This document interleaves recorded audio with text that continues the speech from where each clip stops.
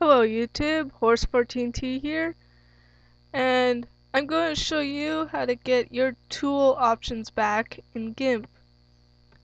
Now for beginners that do this by accident, they close their tool options and they don't know how to get them back. I remember spending hours trying to find out how to get it back, and I could not find anything, so I just experimented on my own. But all you had to do is just go to Windows, Dockable Dialogues, and find tool options, or whatever else you accidentally closed.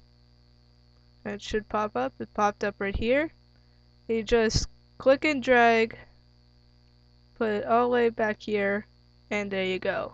It's back and still has the settings and everything on it. So yeah, that's all you have to do. Again, Windows, Dockable Dialogues, Tool Options.